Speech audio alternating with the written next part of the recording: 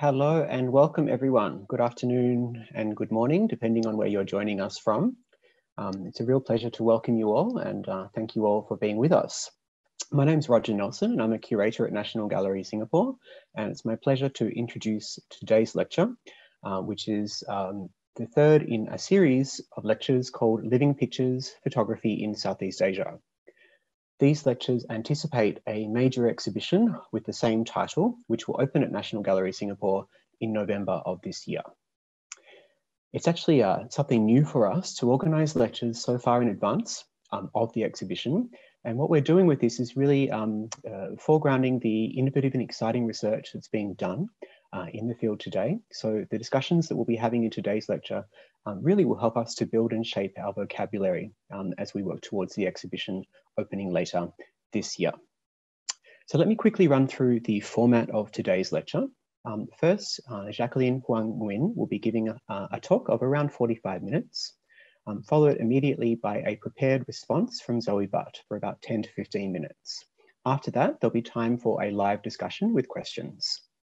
You are free to type your questions or comments anytime into the Q&A box at the bottom of the screen. You won't need to speak to ask your question, but rather simply to type it in there. And then when we get to the discussion part of the session, I'll field those questions for the speakers today. So it gives me great pleasure to introduce both speakers. I'm not going to read their bios for you in full because you've just had them on your screens and you're aware of them already, but rather I just wanted to really emphasize how lucky we are to have these two speakers with us today.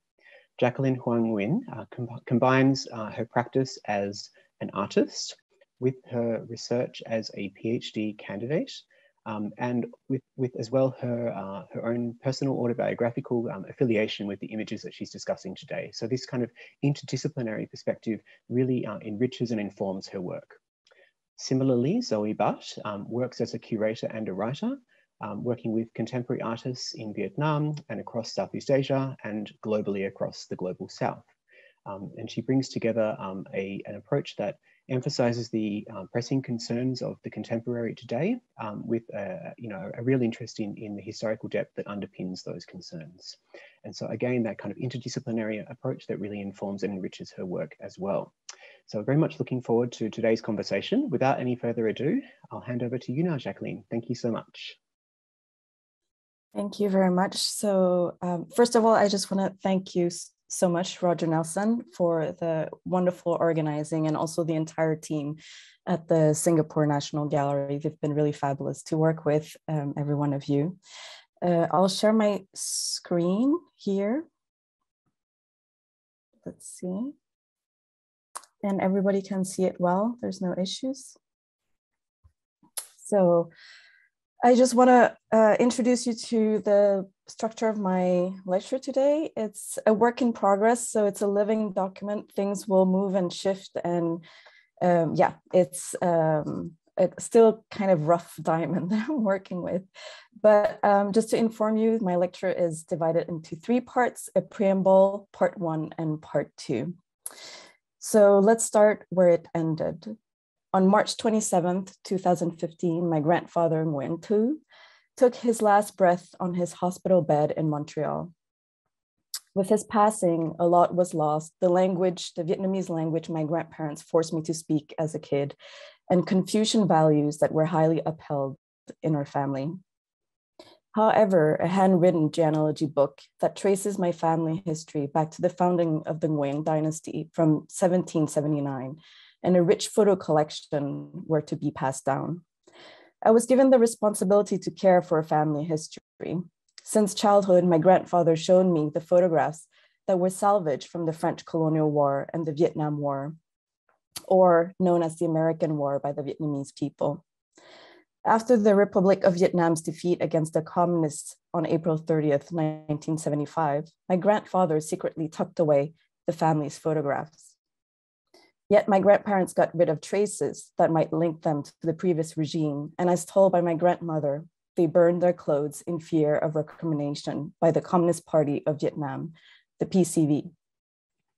On the eve of their departure from Saigon in 1982, as their children had already left by boat people, my grandparents took with them their most cherished and needed belongings in a modest suitcase, including the photographs to Montreal.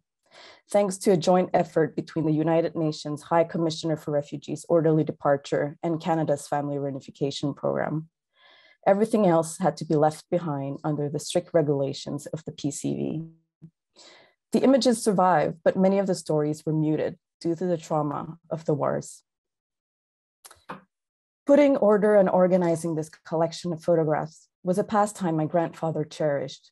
Composed of approximately 500 small prints, the snapshots and studio portraits, mostly taken in Hue and Saigon from the mid-19-teens to mid-1970s, mainly chronicle the life of my great-grandfather, a Mandarin, a Confucian scholar, a civil servant of the third rank for the last emperor of Indochina, Bao Dai. These documents become the only remaining traces that we have of the final days of the Nguyen dynasty, as they float on the backdrop of pivotal historical events.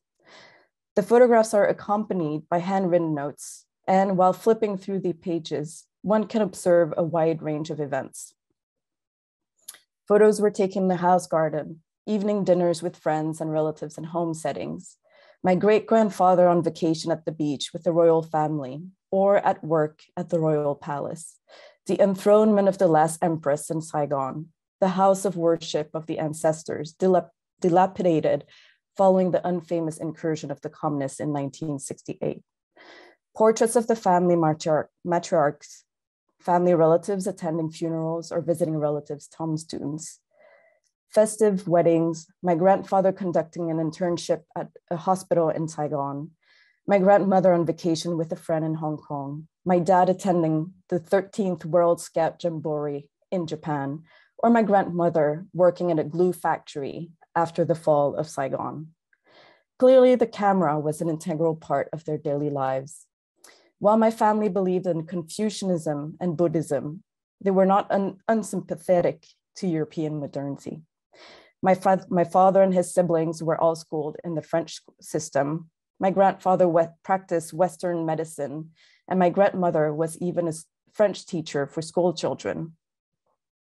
While adopting humanist ideals, they also could not relegate their Vietnamese culture and history.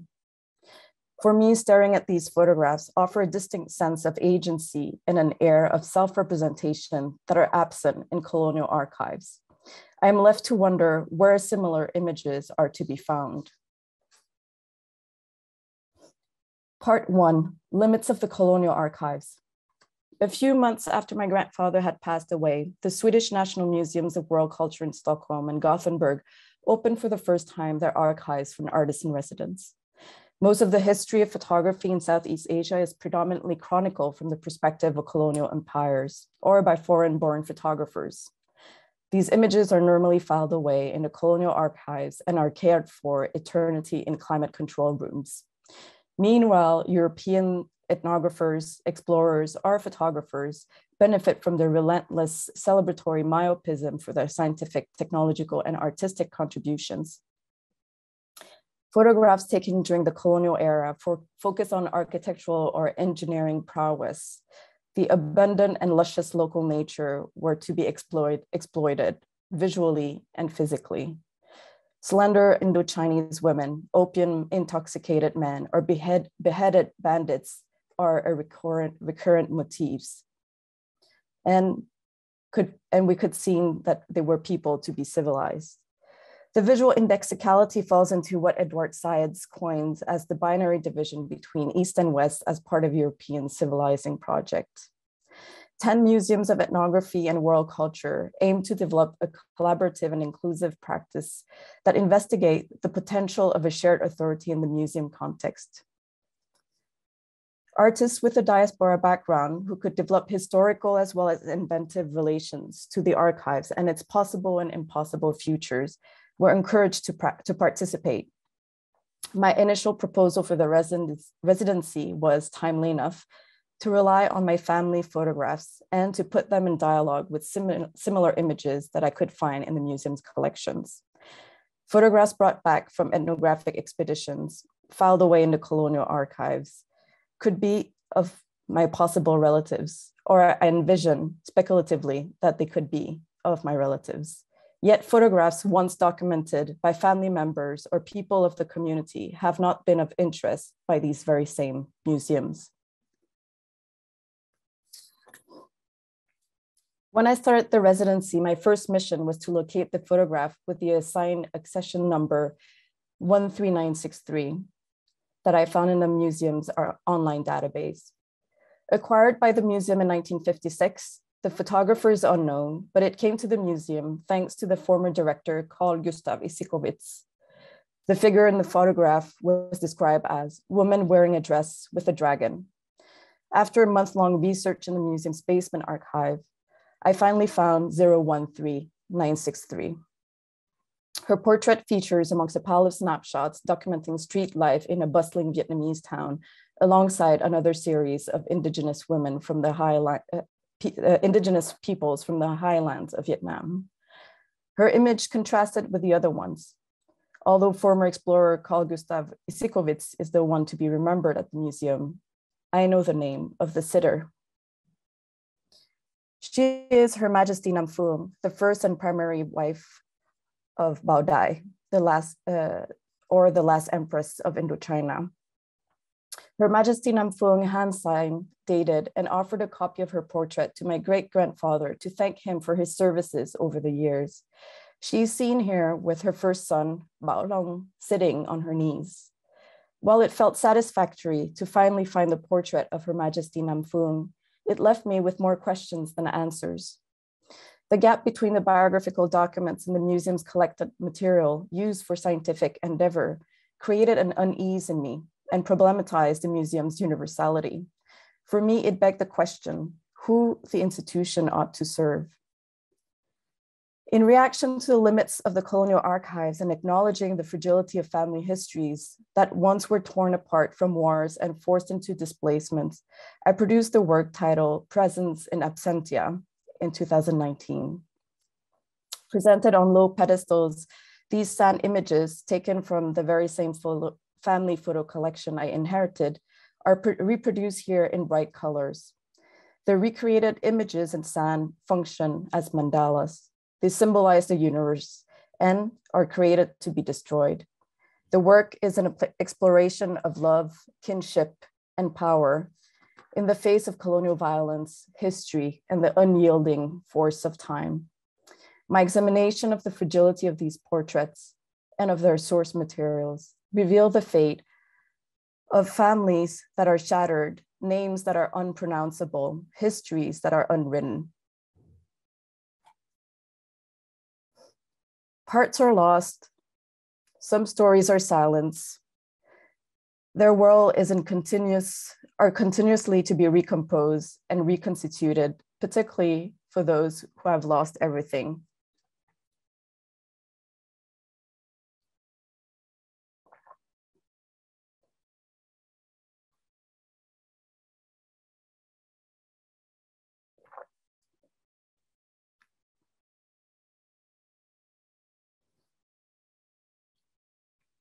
The earliest photographs that we carry are from my great-grandfather as a schoolboy, taken approximately from the 19-teens.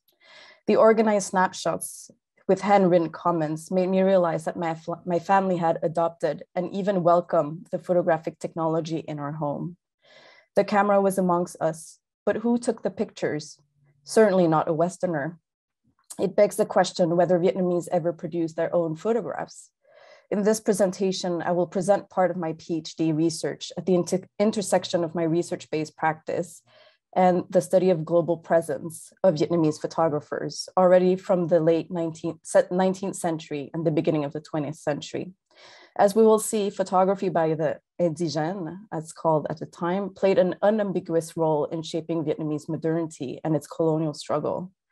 According to historian Sebastian Conrad, global history's core concern are intertwined with questions of mobility and exchange that transcend borders and boundaries. And he stresses that it takes the interconnected world as its starting point and the circulation and exchange of things, people, ideas, and institutions as co-constitutive. Thank you so much, Jacqueline. This is absolutely fascinating. Zoe, over to you. Thank you, Jacqueline.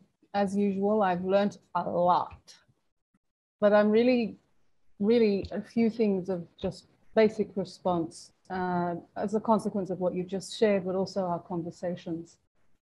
I really love the fact that you say, upon receipt of inheriting this collection of photographs, you were struck by how comfortable your family was in front of the camera. And why was that? And at that time, such technology would have been quite unfamiliar, foreign. And to ask yourself, was someone in my family a photographer, or was this a Vietnamese photographer? I really love how you as an artist found yourself asking these questions, and it then triggered a phenomenal body of research, which, as you just said, is a continuing journey. It says a lot about how photos, or art rather, can engage a nation's desire for change, in this case for independence, and that one should never underestimate the trigger of an image. I'm also struck by the spurring of your intentions motivated by a family archive and what it means to inherit not only the images, but I do recall you saying that the family also took the machines with them too, and that much of your childhood was being surrounded by these varying little cameras and their lenses. And I'm also really, really compelled by how you talk about the dark room as a site of solidarity and indeed of labor, and the space of this as artistic production, indeed kind of like a vehicle through which social ideas are discussed and still today, I think, given agency. So in light of this talk today, being associated with this exhibition that's soon to be held at the National Gallery of Singapore called Living Pictures. And indeed, I note that the mission of the show is to share not so much about what photographs do, but what they shape.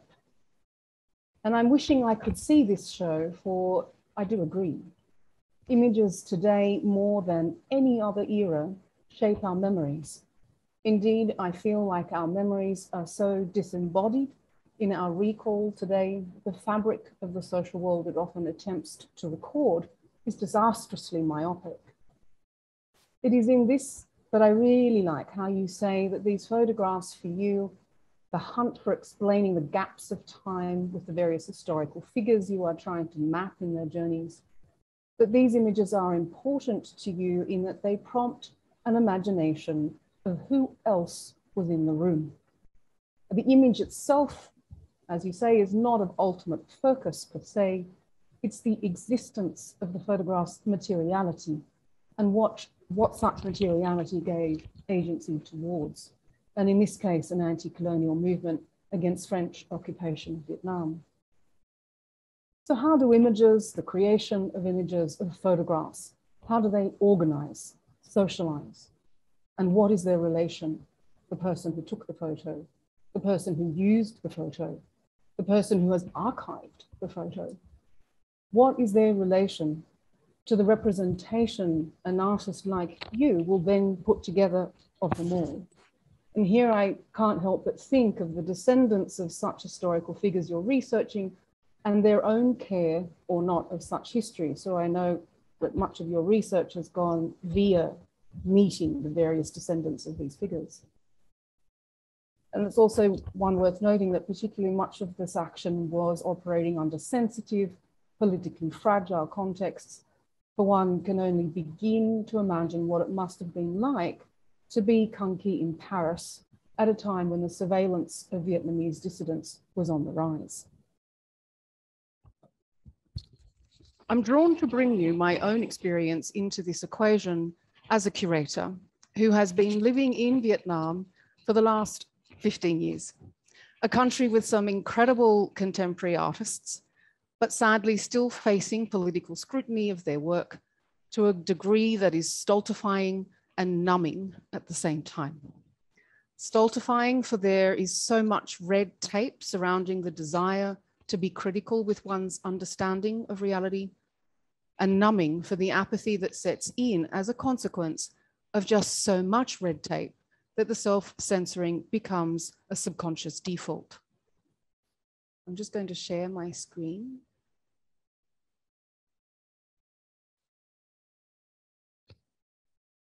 So back in 2011, when I was the executive director of San Art in Ho Chi Minh City, a very critical artist-run space, we held a solo show for local artist Phan Quang. It was called Space Limit, a series of 11 photographs, 2 sculptures, and a site-specific installation.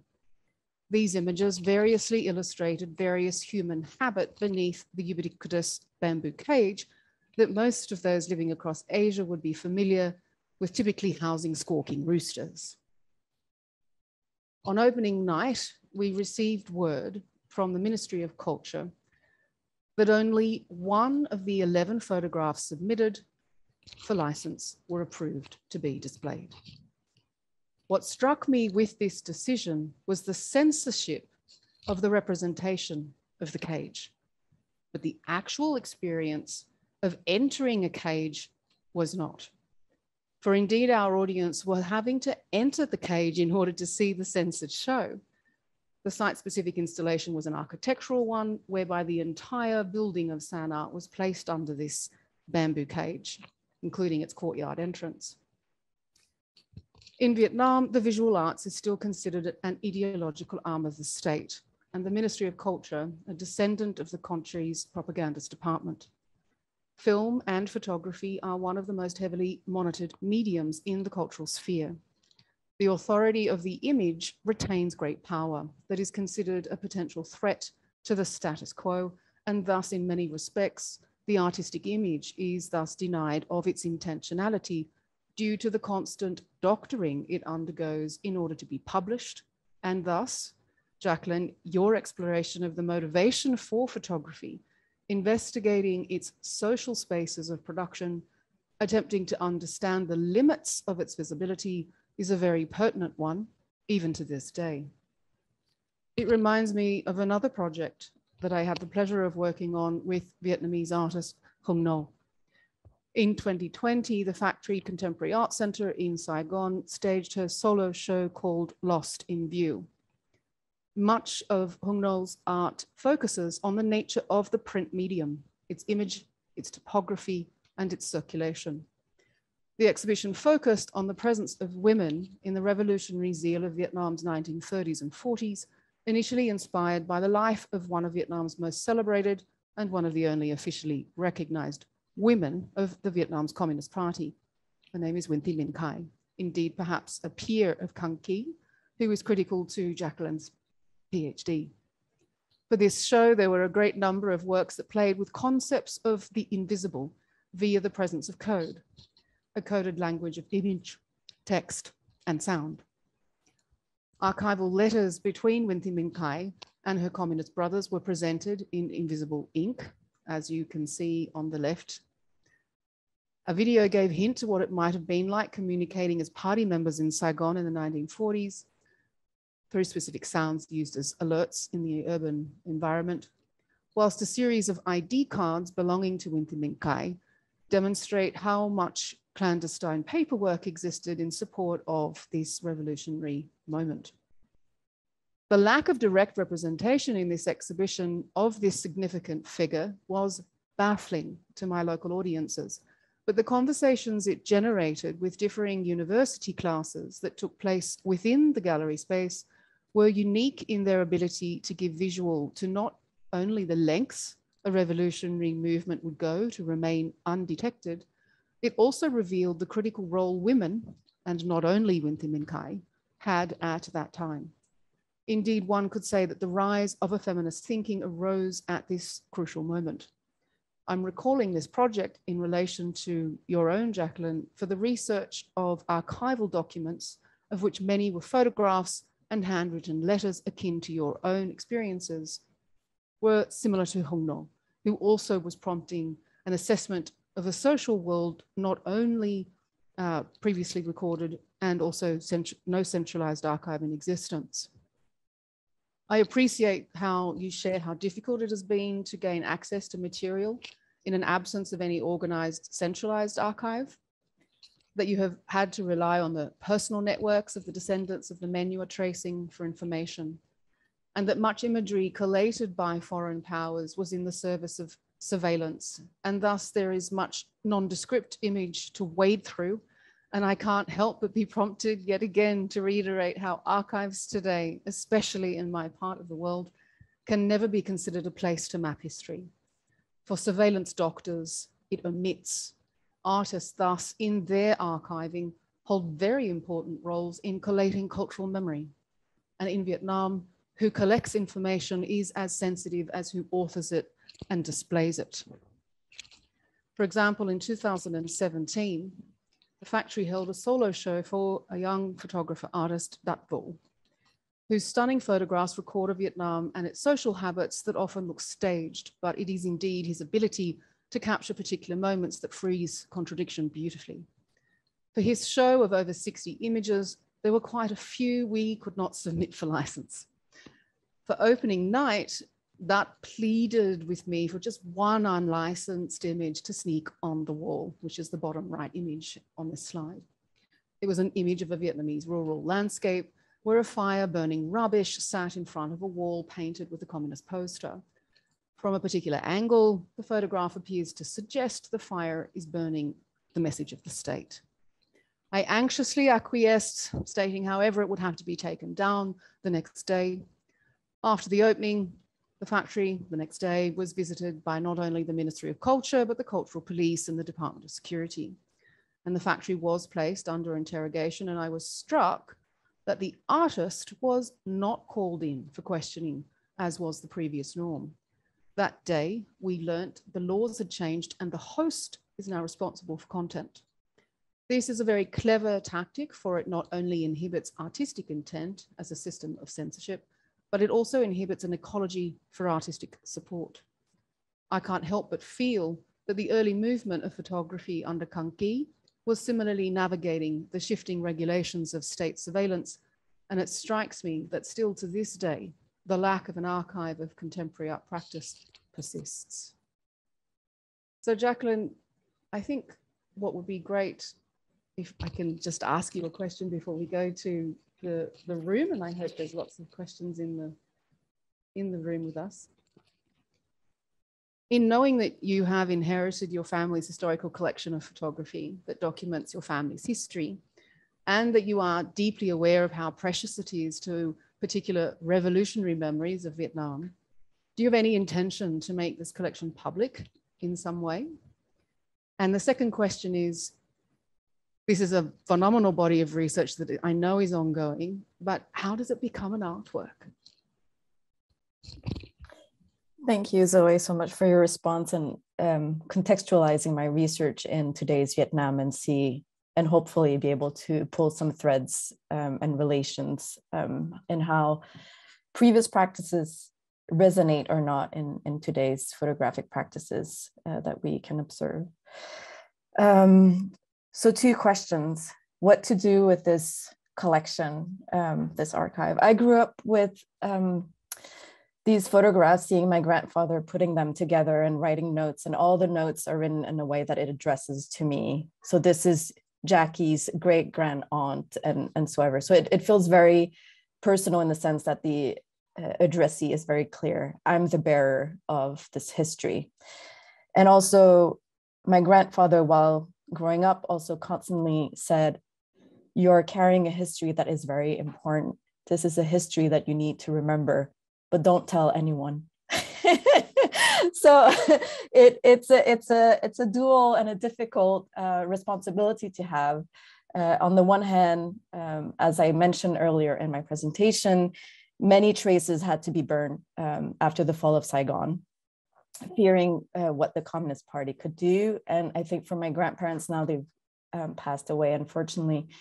I think they feared much of their lives the repercussion of being allied or having allegiance with the wrong party. So it's very yet unclear for me as to how this collection will exist in the future and where it could reside. I think it's a journey that I'll have to investigate and see where could be a proper frame or host for these histories. And your second question as to what kind of artwork, because I'm not a historian. I like writing, but it's also a struggle. So I'm not a scholar, so I'm an artist. And so the plan is, while doing this research, is also writing a script for a film. So I wish to be able to translate some of these questions into film form. And now that I'm in Paris, I want to use this opportunity to be able to work with certain informants or people that I've interviewed while they're here, and also make use of Paris as a backdrop for a scene. So I'm planning to shoot in May a scene here with the granddaughter of Khan Ki.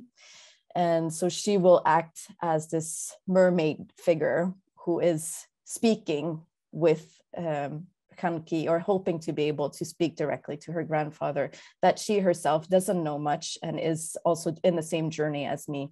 So we're sharing this collecting moment and making sense and trying to give a shape to who her grandfather was concurrently together. So it's a nice collaborative process at the moment, and she's very enthusiastic to the idea of actually participating as a figure in the film. So we're writing the script partly together so that we can help, or I can help her or assist her in voicing or giving voice and speaking directly to her grandfather, fictionally speaking, of course, symbolically. Yeah.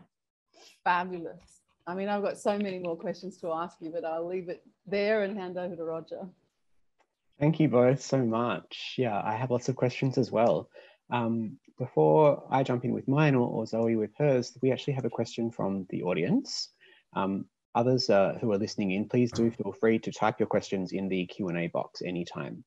So the question we have here is, thanks, Jacqueline, your paper draws mainly from the biographical research around Khan Ki.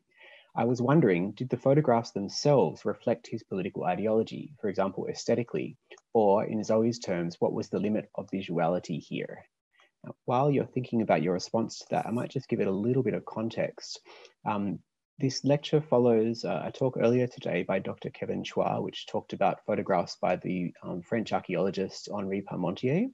And essentially, Kevin's argument was that Parmentier, despite occasionally falling into these kind of colonial orientalizing tropes, actually was doing something quite different from what most of his colonial kind of counterparts were doing. And earlier in the week, we had a lecture from Dr. Alex Supartono, who I should have mentioned at the beginning is the co-convener of this lecture series with National Gallery Singapore. And what Alex was arguing was essentially that indigenous photographers like Kasian Sefas in Java, in Indonesia, had what he calls a native vision. In other words, the way that they looked at the world, the way that they represented the world in their photography was demonstrably different from that of their European counterparts. So this lecture series, I suppose, has been dealing so far quite a bit with the ways in which photographers' identity, biography, positionality, perhaps is reflected in different ways in the aesthetics of their photographs. So I think that's sort of the context for this question here.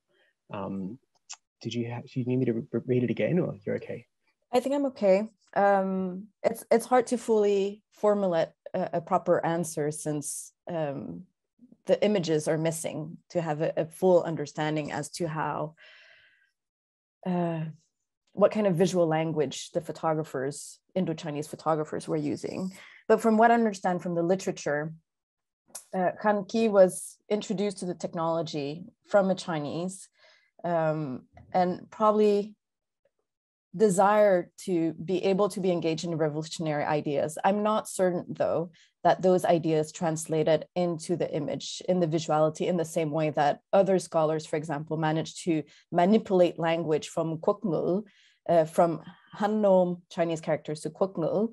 I think photography remained quite close, I think, to what French colonial photography looked like. And this is in part because I think Khan Ki got a taste of luxury that he could witness in Paris at the core and the center of the metropole. And I think he could see what he could access through mastering the technology. So I think he understood that if he could produce beautiful images that could attract a lot of customers and also be able to frame the product as something luxurious, because I've read also that he was considered as more pricey than other studios, that he promised something that was better than and more beautiful than the other studios in Vietnam. I think that's where I think he kind of lost himself in the revolutionary project, that he's this kind of complicated figure for Vietnam because he partly participated in the overthrow of the French, or had very strong anti-French sentiments. But I think during his lifetime, I think he more and more embraced the bourgeois living and had to use photography or the skills that he had to ensure to sustain a certain lifestyle.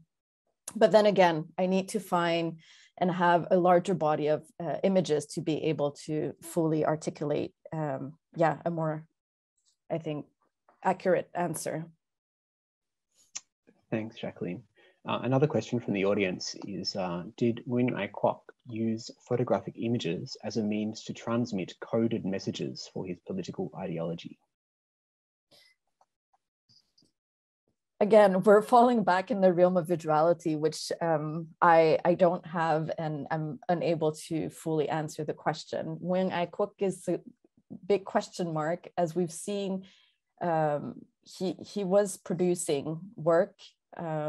What happened to these beautiful artworks that he promised, the 30 by 40 prints that Le Paria would send out if readers would send in memberships? I have no idea where these images are. And I think one of the challenges of the time and of 100 years in between is that many of these documents were unsigned, were not signed, were perhaps not considered as artworks. And so I'm still in the midst of searching. So I would love to see coded language and coded messages in these images. But again, I'm still in the dark here, in the dark room. Thanks, Jacqueline. I have a question myself, actually for both of you. Zoe's asked, how do you make art? And my question is, why to make art? I think you're one of a number of contemporary artists, a large number of contemporary artists whose work engages in different ways with photographic archives. And there are different motivations for this. Dinh Q. Lê, who's an artist who'll be appearing in the Living Pictures exhibition, has talked about some of his works made with found photographs as being made with an intention of preserving these photographs. By transforming them into an artwork, he ensures that they will be taken care of and thus be available for future generations as a kind of a record of a moment in time. So that's one approach. So my question for both of you is, in Jacqueline, in your case, what's your motivations for making this, turning this very, very personal family history into art? And Zoe, what are some other sort of strategies or intentions behind this kind of practice that you've seen through your curatorial work? Maybe Jacqueline, you can go first if you like. Yeah, I feel that the practice that I have that is research-based and relying on archives is for me an exercise in reinterpretation, is to look at documents that once existed that maybe support a main state narrative or nationalist narrative, and be able to actually create narratives in which I feel I belong to. Growing up in French-speaking Canada, it was a very particular type of discourse that I grew up within, which I couldn't associate myself with. Which is a minority, linguistically speaking, within Canada. And then also on top of that, being daughter of immigrants, refugees.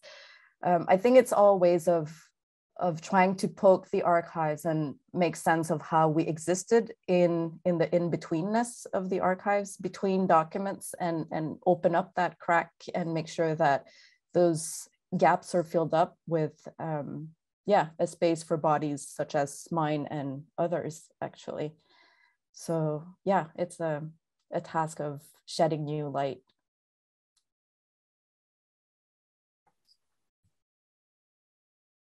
Yeah, I have to say, Jacqueline, as you were describing what you're hoping to do with the descendant of Kanki, I can't help but recall the work of Tuan Andrew Nguyen, the Ancestors Becoming piece, which was part of the Sharjah Biennial in 2019.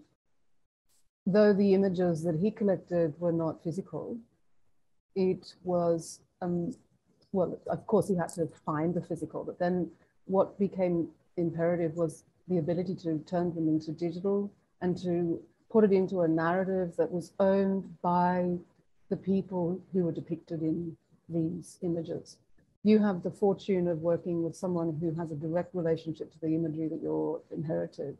But in Juan's case, he was dealing with communities. This is specifically the relationship between Vietnam and Senegal, where the Trinity, the soldiers that you were mentioning, were from Vietnam, and they were during the French occupation era of Vietnam. They were in Senegal, they were in Algiers, they were fighting for the French and alongside a varying number of different African soldiers.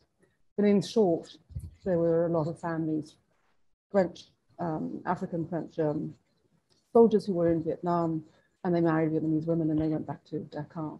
But my point here is that the piece, I wish it was possible to share,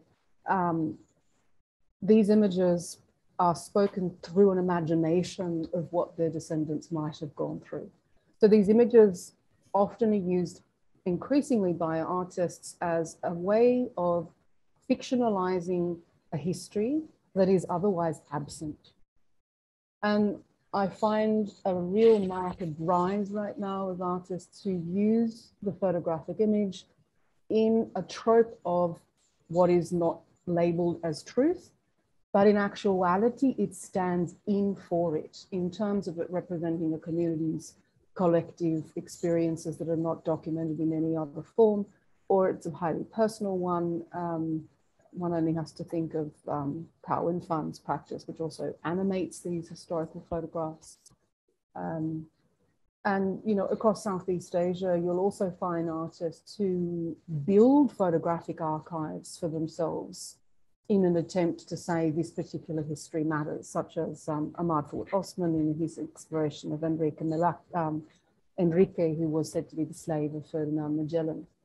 So, I mean, it's really wonderful to hear how art places presence for what is perceived as the archival gap. And what I hope is that we see the disciplinary memories of quote unquote history with a capital H referring to artworks in the future as substantial primary documents of human experience. I hope. Let's see. Well, if I can just respond quickly, Zoe, to your provoking suggestion or argument, I think most likely, I want to believe that it will be possible, because if we think that the history and the role and the status of photography 100 years ago, it wasn't seen as firsthand document that a researcher could rely on. Photography has changed quite drastically in terms of its role and status in academia, quite significantly the past decade or so, in terms of using it as firsthand, archival source material. So let's be hopeful that it might be possible. I hope so. Nice dream. We do have time for another question from the audience. So if anyone has anything they'd like to ask either Jacqueline or Zoe, please do type it into the Q&A box. But I have a question for you about collaboration.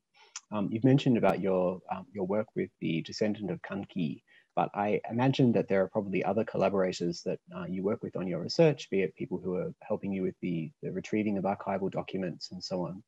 And I think thinking about the nature of artistic research as collaborative, but also the nature of photographic practice as collaborative is something that we can do more of, I think. We tend to sort of heroize the idea of the singular authorial figure. So I wonder if you could talk a bit more about the ways in which your process has kind of led you to work with others. Yeah, I mean, particularly for this project, it became even more apparent that I needed to establish a proper infrastructure to do the research in the face of COVID and being unable to travel and access archives. So I have a number of researchers that hopefully I can trust are working with different archives, some in Germany, one in Germany, one in China, one in Vietnam, and one here in France. So it's been a conversation that I've been entertaining for the past year or so. And now I'm slowly building up a team for the production. And what I'm quite excited about is the extras and the people who will be in front of the camera that I'm now slowly casting, and also preparing costumes for. All the dialogues that I have with also the people who will be in front and behind the camera is informing the research and the script writing. And so I'm open to kind of have these spaces as quite porous in terms of being able to take the imprint of the present, because none of this, particularly not the artwork or the film, aim to be historically accurate.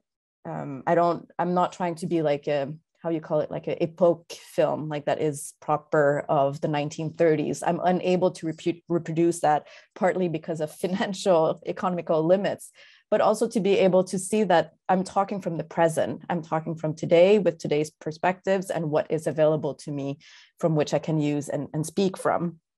And so the voices of the actors and some of the extras will feed into the writing of the script, but definitely people who are behind the scenes and working on the historical documents are also giving me inputs. For a long time, for example, with one of my researchers, we were playing with the idea that maybe Khanki was a spy and was informing the French authorities, because I could see traces of French authorities saying, we need to surveil him, but I was unable to find the actual documents of where this surveillance documents ended up. And it was after a long search in different places that I was able to get hold of an archivist who told me, oh, we have the box which holds all the documents, the civilian documents. And that's when this idea and this fiction of Khanki as being a spy actually burst, that he was actually, being surveilled and not collaborating, basically.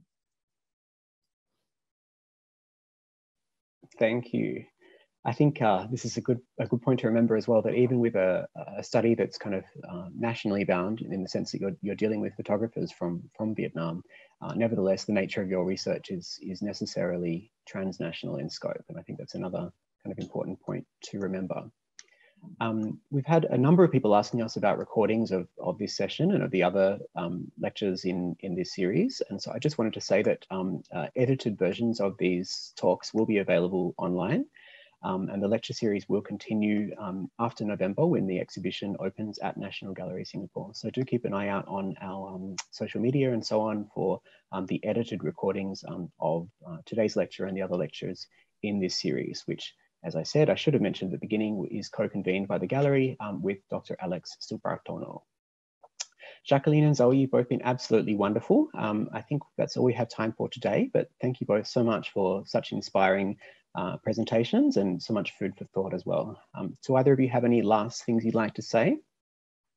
Keep me posted on the final artwork. Yeah, looking forward to the film and the PhD thesis. Great. In a few years.